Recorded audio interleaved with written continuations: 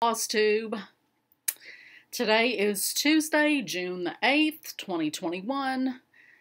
This is my channel, Proverbs 31:22. My name is Shelly, and welcome to new subscribers. I've still been getting a few, every week trickling in, so I appreciate all you guys who are here, and if you're new, I hope you see something that you like and you stick around, subscribe and like and all those good things. Comment. I love the interaction between, my viewers and the comments. All my returning subscribers, thanks for hanging in there with me all the time. I appreciate you guys so much. Okay, so this is a channel about quilting, obviously, the wall behind me. Mostly cross-stitch, but some quilting. For a while there, my balance as far as my hobbies between the cross-stitch and the quilting was very heavily toward cross-stitch. And, I was thinking about it this morning. The quilt right here on the wall behind me, the sailboat quilt, was supposed to be for my dad. And I wanted to make it for him for Father's Day 2020. The pandemic happened. I worked for an urgent care at that time, and so my stress level was through the roof. And so quilting kind of really took a back seat because I just needed something that was totally relaxing. I mean, I love quilting and everything, but it's, you have to concentrate. And so I think that's why, I put that quilt aside. Unfortunately, my dad passed in August of 2020, so, I'll never be able to give it to him, so. But I am going to finish it and give it to my older brother. So, anyway, my balance of my hobbies was more towards cross-stitch. I would say it was real heavy towards cross-stitch. I would say currently it's not quite even, but, cross-stitch is still a little bit more than quilting, but the quilting's kind of making a little bit of a resurgence. So, yeah, anyway. So, life update, not much going on here today. I had Quilt Guild this morning. They are, our numbers are coming back up, and they're we're planning to have a quilt show next April. And I'll be sure to share information on that as it gets closer. We are planning to go to a shop in Tennessee that I've never been to. I've heard lots of things about it. I really wish that I had gone before because I've heard, the old place that she was in, the name of the shop is Stitcher's Garden. If you know anything about that shop, then you'll know what I'm talking about. She's recently moved her shop, though, and she's now in an old furniture store. So some of us are going this Friday, and then some of us are going later in the month on a Saturday. I'm hoping that I'm able to go Friday with having guilds today, and then my stitchy meetup from 2 to 7 on Thursday. It may be kind of iffy to where I'll feel good enough to go on Friday, but hopefully I will because I've never been before. So I'm excited to go check that place out. My son-in-law is having his surgery tomorrow, and so the boys are coming to spend the night tonight, and I'll have them tomorrow. Nathan's got a couple of games tomorrow, late morning, early afternoon, so I'll have to chauffeur him to those things. So,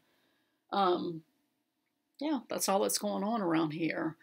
So when I went to Quilt Guild this morning, I did bring some of the stuff that I've been stitching. You've seen it in recent videos, but I did I've been working still on these pineapple blocks. And so while I had them off my design wall, I figured I would put them just on a little design board so you could see them up close.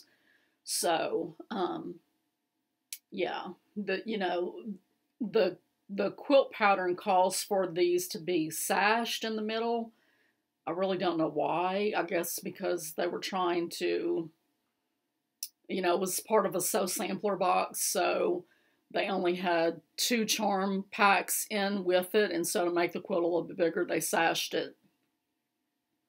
I did go ahead and buy another charm pack, not the same exact line, but this is Allison Glass's Sunprint lines, and she pretty much, like every year, she makes one, so I bought, I had the 2 that were in the box, and then I bought, I want to say just one more of a newer version of Sunprint, but I think they all work, pretty good together, and I just love this little diamond that comes up in the middle, and then these parts right here that make the little pineapple shape. I love it. And then this is another block. These take quite a while to make, and they are paper pieced, and so it's not really conducive to piecing something else as a leader and ender because you're on the paper. So that's all that I've been doing the last couple of times I'm sewn, is just doing those blocks. So, okay, out of breath. So I got stuff ready, and then I realized that there was a couple of things that I hadn't pulled out that I stitched on after my last update, my vlog on Saturday. Things that I stitched on since then, I didn't have those pulled out. And unfortunately, I don't have any more boards, but we'll make do with what we got. So for the cross stitch camp stitch along type of thing, you pick your own pattern. And so I chose one of the ones from Jelly Bean Jubilee by Brenda Gervais. And I'm stitching this little one right here, Jelly Bean Delivery. So cute. And I'm stitching it on some 32 count Murano Carré. And the colorway or design is Fleur. That's from Hobby Lobby. And I'll try to use this fabric for as many of them as I can. But this is just a little small start that I got on that Saturday evening. And I'm using DMCs. I think pretty much the call for, maybe some substitutions if I didn't have what they called for. I've just substituted something that was close to it. So basically I'm planning to stitch on this piece on Tuesdays and Saturdays. And so hopefully my goal is to have it finished by the end of the month. And I think I won't have any problem doing that because it really does stitch up pretty fast. And then this past weekend, the first weekend of every month, I'm doing the BBD Weekend Sal with Brenda and Laura from Brenda and the Cereal Starter. And so I'm working on this stocking right here from the Home for the Holidays Blackbird book.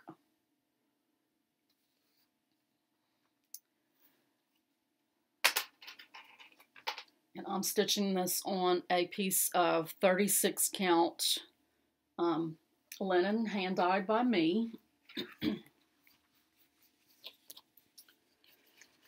And so the last time I showed this, I want to say I had this, the ABC, and then this row right here done. So I had that extra little stitch that's on the pattern on the C. I took that out, and all I had to do was just pull out the tail and take that stitch out and then re-bury the tail. So I got that done. I got this row done, this little border done, not divider, and then started on this motif down at the bottom. So I think I got a good bit done. And these are the flosses that I'm using. I think this color right here is the only called for. The rest of them I just substituted my own. And I'm doing, like I want to say these borders called for the same as the letters. And I've changed it to do a different color.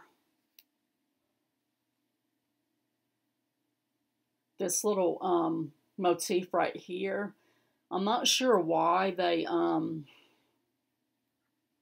like I know when it gets down to here, you know, the stocking shape starts affecting the design, but up here it doesn't. But they still made one less stitch right here on this arm of this star. And I did, you know, look at the pattern, look at the model, and they're stitched like that. But I'm not sure why they had to cut that one so close. So those are the two things that I forgot to pull. And so starting this week, I'm stitching on a couple of sals. And so one of those is Flea Market Flowers, which is by Lori Holt. And it's a stitch along hosted by Fat Quarter Shop. I'm not going to keep caught up on it. I know I'm not, because I stitch really slow, and it takes a while. So, but I did make some progress on it last night. So now if I was stitching on only this, you know, every day, then I would be able to keep up, but I'm not able to keep up because I stitched on it, you know, like I'll stitch on it like 3 days this week and then put it aside to stitch on some other sal. I got too many sals is what I'm trying to say. So this is a piece of 36 count hand dye by me. I love it. I love it, love it, love it. And so I filled in some more of these little petals on this flower. I got really tired of stitching on that, and so I decided to, you know, take the border down and get over here and then start on this blue flower right here, which I think is so pretty. So I'm not using the called for. I think the only things that are called for are these two and then this one, which are DMC. But the rest of them I substituted different colors, mostly fancy floss, over-dyed flosses. And I am changing these brown flowers, like here and here and here. Those will be stitched in purple instead. These purples right here. This is Pickled Beets, which is my absolutely favorite purple floss. I love it. So yeah, we'll see how much I can get done stitching on this, you know, yesterday, today, and tomorrow.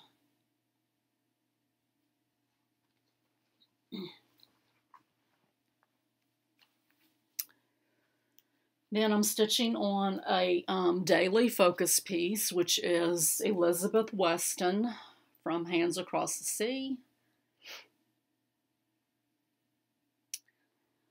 And whew, I'm still on that over one stuff, and man, it's tough. So I made a mistake on the U. It's out of line with the other letters, or maybe the O. I don't know which one is. But anyway, I was like, I'm not frogging it. Frogging over one on 36 count is not fun. Stitching on 36 count over one is not fun either. But I left it. I mean, by the time the whole thing is done, I'm pretty sure you're not going to be able to spot that, you know, that one little letter is out of place. So this fabric is a 36 count Edinburgh linen that Devin over at Strawberry Lane on Etsy hand dyed for me. And I'm stitching with one strand of floss over 2 threads, except for the over one parts. I've been forgetting to say what like if I'm doing 1/1, 1/2, or 2/2, or anything like that. So if you have any questions, just let me know in the comments below. I'll try to do it from here on out. But I'm using the Call for DMC flosses on this piece, which is just gorgeous. Drill-worthy colors. And so that over one stuff, I'm telling y'all, it's not for the faint of heart. It's the first time I've done over one. I can't believe people that do over one on 46 and 50 count. Jeez.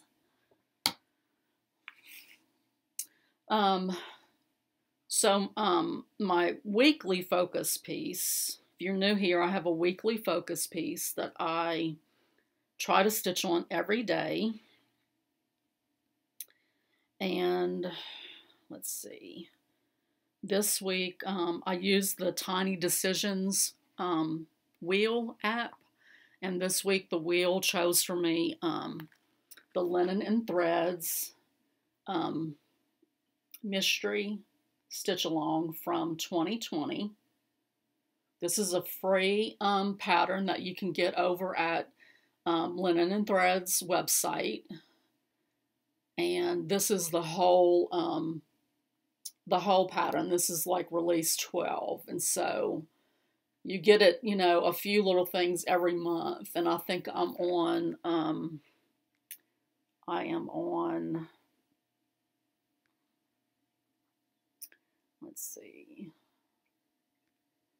I'm on part 7, so I've got a ways to go. But I did work on this last night, and I'm working on this little bird right here. He's so cute. And last night when I was stitching, I just started outlining parts, and then I can just go back in and fill it in. So, this is a 14 count oatmeal Ada that I'm stitching with DMC variegated, well, my tag is not marked, but it's 4211. And I'm stitching with 2 strands of floss over 1 thread of the Ada.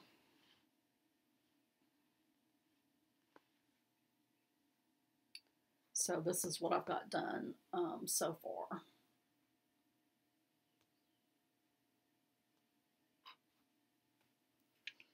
I was really happy that the wheel chose that. I haven't worked on it in a while, and I really like it a lot. So yesterday was Merry Monday, where I work on a Christmas pattern, and so I had to finish the back stitching on this number 7 on the Shabby Advent Calendar pattern. And so I got that done just in a matter of, 15 minutes last night. So I'm stitching these on 18 count Natural Star linen from Hobby Lobby. I'm using 2 strands of floss over 1 Ada thread, and then these are the flosses that I'm using. Some of them are called for, most are not. A lot of this pattern was supposed to be stitched in white. Like all of the gray on this pattern is all supposed to be white. And I couldn't do that. So I changed it up and added some purples and pinks. So now I'll put this pattern away for the rest of June, since I finished that one. And then I'll work on some other Christmas patterns on each Monday. And then at the beginning of July, the first Monday, I will pull out number 6. I'm working on them in reverse order. So number 6 will come out in July, and I'll work on it every Monday until it's finished. Hopefully just, 2 Mondays. I'm hoping I can get them done in 2 Mondays. So another thing that I participate in is the Magazine Monthly Challenge group, which is a group on Facebook where they choose a theme and then an acrostic for each month, and you pick whatever magazine patterns you want to use. Some people don't use magazine patterns. They'll just use any patterns that they have that fit the acrostic or the theme. I'm doing my magazines, so and I access all of my magazines through Readly, except for Punch Needle and Primitive Stitcher, which I've just done a digital subscription to that one. But I'm working on this pattern right here. This is a new start for me, and it's called Summer Cuttings, and it is it's from CrossStitcher magazine, Summer 2021 issue. It's designed by Cheryl McKinnon, who is Tiny Modernist. A lot of the patterns that I pick from magazines are by her. You know, not on purpose. I just must really like her her style. So this is a 28 count Cashel in the color Petrol Blue. I didn't have that, and I was going to hand dye a piece to mimic it. And I got my stuff out yesterday to dye, and I was like, well, I don't have to do it in blue. Can you guess what I did it in? I know all of my returning people can. So I did a purple instead. So I dyed this piece of, this is a 28 count, the Irish linen that I'd gotten from Michael's a while back. It's, the color is tea-dyed, factory tea-dyed. And so it wasn't white when I started it. It was, you know, tea-dyed. So, I wasn't sure how it was going to come out, but I love the way it came out. So I did eggplant and a little bit of fuchsia dye, Rit dye. So this is the flat part, which I've started stitching. And I'm using, these are the flosses. Some are called for, some are alternatives that I had in my stash. And then this is the other piece that will be the case. It's a scissors case, so. Beautiful. I love it. This is the first time I've dyed a purple piece. So I did, yesterday I put everything kitted up and put it on these little floss tags that I had, I talked about on my last video. These are the ones that I had, adhered the scrapbook paper to cardstock, and my Fiskars tag punch wouldn't punch through both of them. And so I did pick up another punch.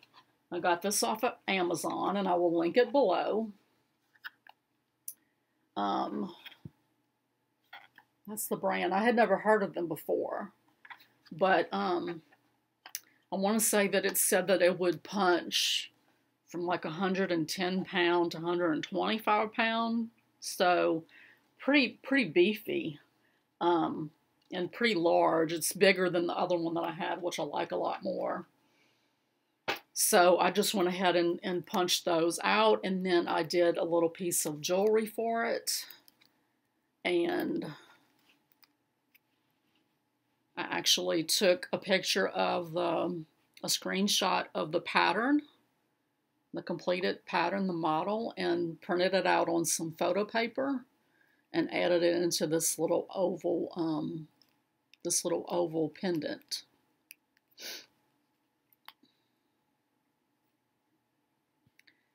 So I showed you on I think my last video, I got that 1 inch Fiskars hole punch because I messed up my other 1 inch hole punch that I had by punching a sticker with it, and it wouldn't come undone. It wouldn't release. So I bought that Fiskars one. I'm just here to say Fiskars, I don't know, maybe y'all have had better luck, but to me it's crap. Because I've tried to hole punch these with both layers, it wouldn't even touch it wouldn't even touch it. So I had to use a smaller punch that I already had. I like to do these 1 inch, so it's big, you know, to put a whole skein of floss if you need to. So, I mean, the other set of punches that I had is like 3 little different sizes in a little pack that I got off of Amazon for hardly anything. I mean, they're, you know, they're not the best quality, but it punched through this no problem. So I don't know what's the deal with Fiskars, but you know, I don't know. I probably will try to find a 1 inch punch by this company and get that instead. That's, oh, I did win a door prize at Quilt Guild this morning, and so they had this hoop by Thimble Lady, which I've seen her videos before, and I really wanted to try her method. And so I think one of our members is clearing out because she's moving states, and so she brought a bunch of stuff, and so she had this hoop on the giveaway table, so I immediately went to that and snatched it up. So that's all I've got for today. That's 30 minutes worth. Yeah, I'll see y'all in a few days when I've got some more stuff to show. Bye, everyone. Today is Thursday, June the 10th, and I'm here to do a little stitchy update.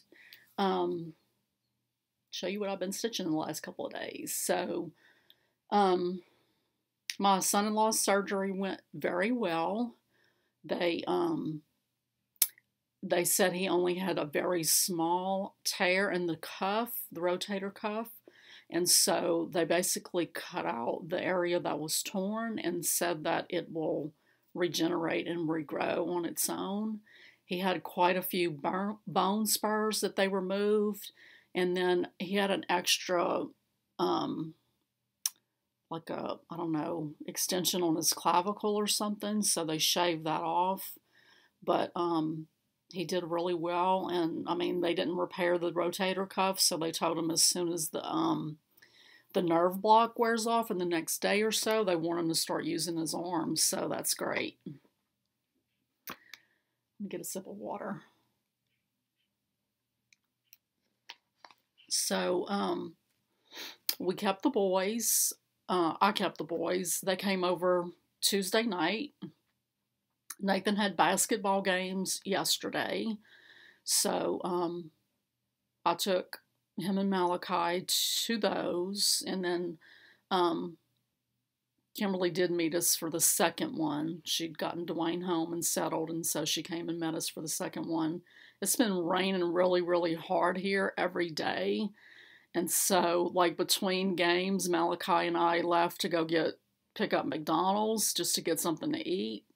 Because the game straddled lunchtime, and it was pouring. I mean, pouring. So that's what's been going on here. I made some homemade pita chips Tuesday because I know that they like those, and so I had like four pita breads, and I cut each one of those into 8 pieces, so it's 32 chips. I ate probably 4 like when I got done making them and was putting them in the container, just because they wouldn't fit. So I ate about 4 myself, and then they came over. Malachi didn't even realize they were there until probably right before supper, and he went to the container and they were almost all gone. Nathan just inhales food like crazy. He's a growing boy, big boy. So, it's just insane. So, does anyone else watch Line of Duty on BritBox or whatever ITV is where I think it plays originally? But we've been watching that. I started watching it a while back and I had gotten all caught up, and then before season, I think we're on season 6. So before 5 came out, I asked my husband if he wanted to watch it because I thought he would like it. So I watched it again with him until that point. We watched last season together. And then now they're dropping a new episode every Tuesday on Amazon Prime. And they keep you hanging on, I'm telling you. It's like you never know. Oh gosh, it's just craziness. So if you haven't watched it, if you like British, UK type crime, police shows, that one's a pretty good one. It's about an anti-corruption unit. So check it out if you haven't watched it yet. Okay, so what have I been stitching?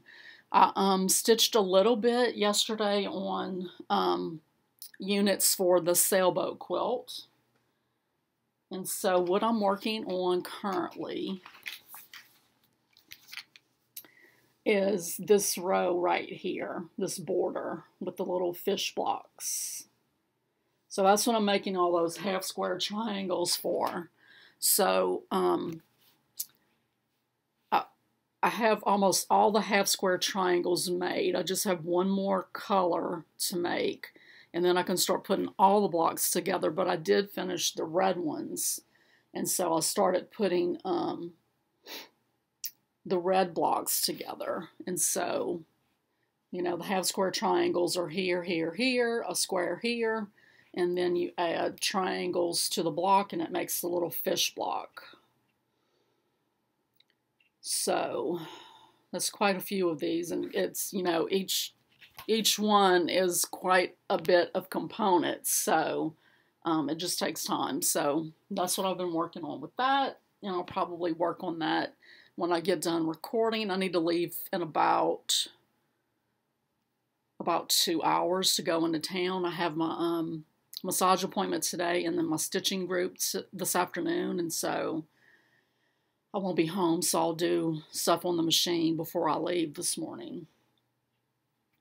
So I'm still stitching on my weekly focus piece, which is Linen and Threads Mystery 2021. I did get the little bird finished, and yeah, got him done. He's got a little base type thing that he's sitting on here that I still have to do, but I usually stitch on each piece about a half an hour a day, sometimes a little less.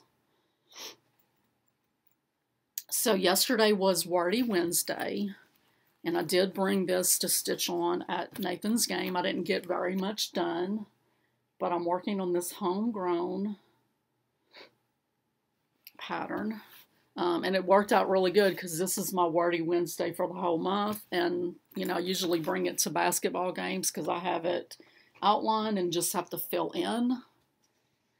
And so I got just a very little bit done on the M. I actually brought this to Quilt Guild on Tuesday and worked on it as well that day. So just, I mean, hardly anything, but the M's getting close to being filled in, so. And this is a 14 count whitewash board by Fabric Flair, using the Call for DMC's 2 strands. And that's Fat Quarter Shop Stitch Quarterly, their very first one. You get that little bag, the pattern, the floss, the cloth, and a little notion and a needle case. So that's a pretty cool club. And then I still am working. I worked on this yesterday. I will put this away for a little bit and work on Shine On. And so this is the Flea Market Flowers. So I got, the last couple of days I got the leaves done, the stem and the leaves on this flower. I did this flower, started the stem, and then I came up here and filled in some of the petals. I outline them all and then fill in, and if I have enough floss, I finish it. If I don't, then like this one, I just left it outlined. I'm loving this piece so much on this cloth.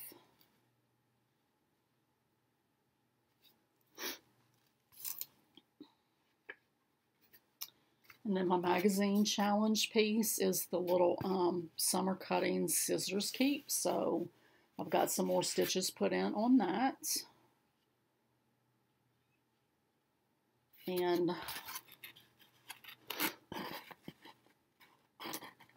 some of the purples is a little light. It's like, they call for like lavender.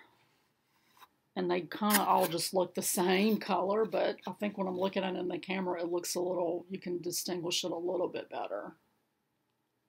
But anyway, I think it's beautiful, so I'm going to keep going. And I will stitch on that all week this week. And then Tuesday for Timely Tuesday, I stitched on my little Springs Messenger pin keep. This is Scattered Seed Samplers, their Little Messenger Handwork Club. I don't know if there's spots left or not, but I'll link the Etsy item below.